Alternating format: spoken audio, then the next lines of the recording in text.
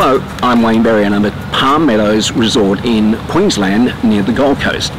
I often am asked what is the best time to make outbound telephone prospecting calls to try and get a hold of prospects. Well, the research is in. I just got a report from a company in the United States called Insight Squared, and they've done a considerable amount of research on this. What they discovered was that the rate at which people can accept your call actually doubles after 10 a.m. in the morning. So the best time to actually make calls, according to their research, is between 10 a.m. and 4 p.m. Roughly 4% of calls are answered before 10 a.m. and after 4 p.m.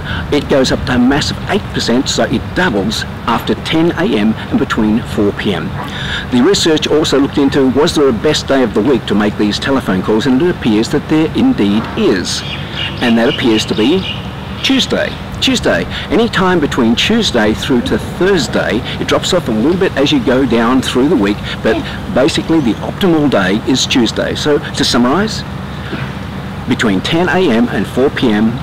on a Tuesday, and it declines during the week. However, here's my advice. Any time is a good time to make outbound telephone call prospecting calls. Don't make excuses for yourself saying the time is not right. If you only have time outside of those hours, for goodness sake, make the calls. So, I hope that helps. Have a great day. Make it a great day.